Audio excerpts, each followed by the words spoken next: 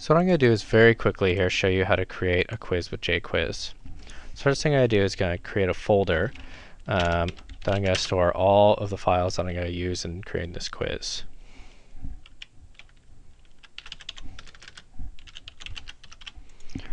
I'm going to move any of the media files that I might end up using in the quiz into that folder. And then open up Hot Potatoes. I'm going to go to jquiz and give this quiz a title.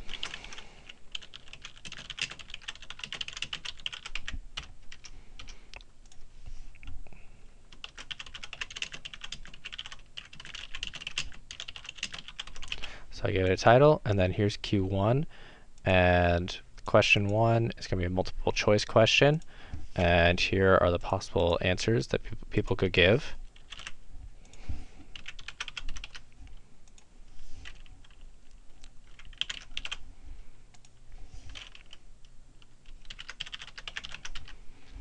And here's feedback that they would get when they select these various answers.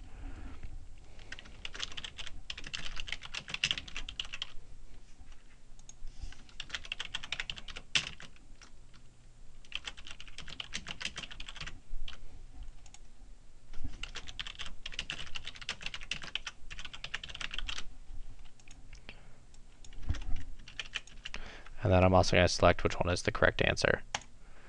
And then what I'm also going to do is I'm going to insert a picture that might help people know what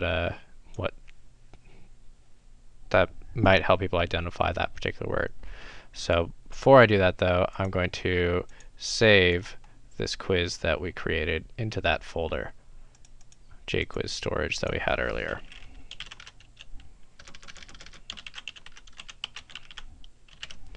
There's parts of speech.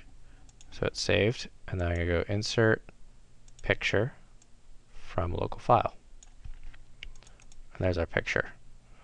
And I might shrink it down a little bit.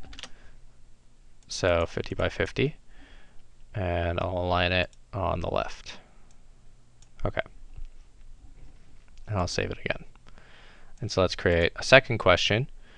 And I want to create a second question that's built off this same template. So I'm going to clone it. And that's going to create question 2.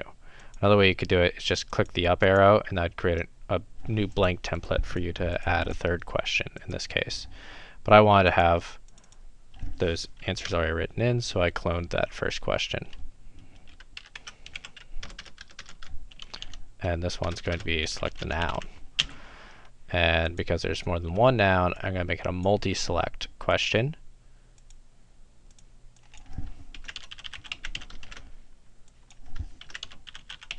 Change the feedback.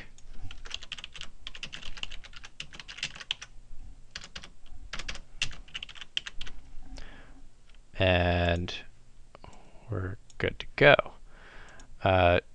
Last thing I'm going to do is also configure the output. So if you go to Options, Configure Output, what you'll get is a series of options that change how the test appears to other people when they view it in their web browser. So in this case, what buttons appear, I'm going to get rid of the next exercise and then go to Contents button, because I don't have either of those things. I'm going to take out hints as well. And I'm going to change the background color of our exercise to a really, really nice orange color. You can do custom colors also and really play with the whole thing. And I'm also going to set a timer. There's a few other sets of options as well that are worth going through, but I don't need them for this particular quiz. So we'll save it, and then we're going to export it to an HTML file. So that's this blue button here, or you can go File, Create Web Page, Standard Format. And so it's going to give us an option to save the file. So file name, parts of speech, HTML files, and save it. And I'm going to want to view this exercise in my browser just to make sure everything looks okay. And you can see that perhaps the picture is on the wrong side here. So we'll go back and edit that, change where it is. Instead of being centered left, we'll center it in the center or on the right. We click the buttons, it responds. Here's our timer at the top. And here's our multi-select question.